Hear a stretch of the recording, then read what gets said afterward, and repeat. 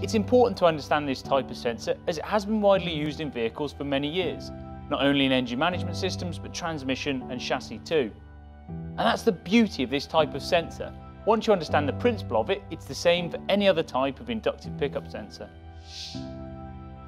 As the teeth of the wheel pass through the magnetic field, it interrupts the magnetic flux lines of the sensor, and in doing so creates a voltage inside the coil winding.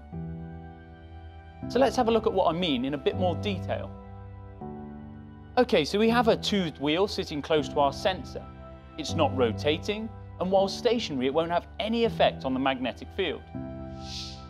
If you look at the signal and the series of peaks and troughs, you'll notice that they're unevenly spaced.